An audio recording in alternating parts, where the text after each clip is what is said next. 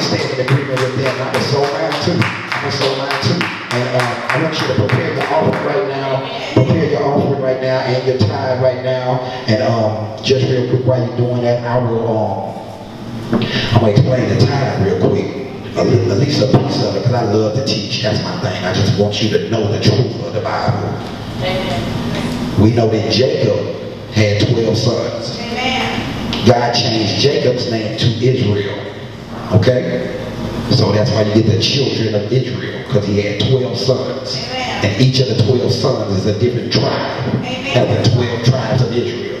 Amen. The 12 sons of Israel. Yes. Same person being Jacob. Amen. God changed his name to Israel. Yes. Because Jacob meant trickster, liar, deceiver, supplanter, if you look at that in Hebrew. Amen. So had he not changed his name, instead of calling the children of Israel, we would have been calling the children of Jacob, which would have literally meant the children of a liar, the children of a deceiver, the children of a cheater, the children of a con man. That's what we would have been calling God's chosen people. Amen. If he had not changed their name. So he changed Jacob's name to Israel. Israel had 12 sons. Amen. There you get the 12 tribes of Israel. We're talking about Levi, and we're talking about Joseph and Benjamin, and we're talking about Reuben and so on.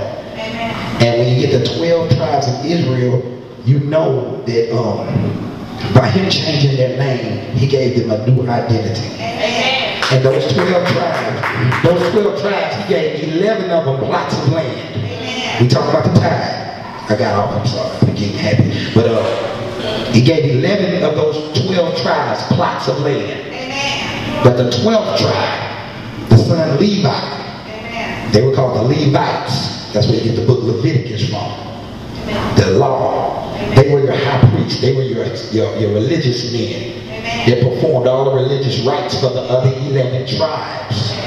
You had to be a Levite. You had to be a Levite in order to be a high priest. You had to be of that 12 tribe.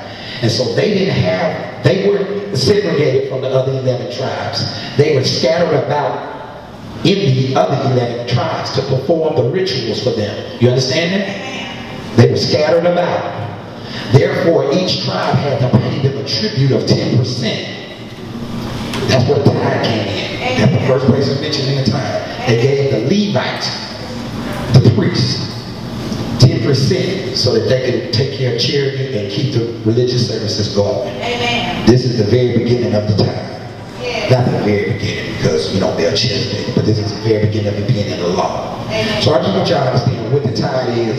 The tithe is helping the church stay open. The tithe is helping the church to grow.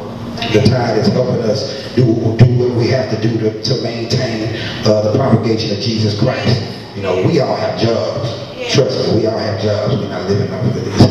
We're paying this rent right here so we can grow. This is on our fourth Sunday. So y'all put your hands together right now and get up and bring your offering and tithe and just drop it in the box.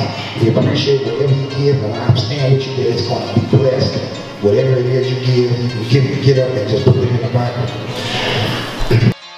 Ooh, they hating now. I'm blessed and they don't like. They waiting now. I guess they just can't fight. I got that overflow. Listen, my cup is running over. My cup is running over. My cup is running over. Ooh, they hating now. I'm blessed and they don't like it. They waiting now. I guess they just can't fight. I got that overflow. Listen, my cup is running over. My cup is running over. My cup is running over. Speak into the atmosphere. Have no fear. This right here, your year. God shall wipe away your tears. Watch our obstacles disappear. I see it clear.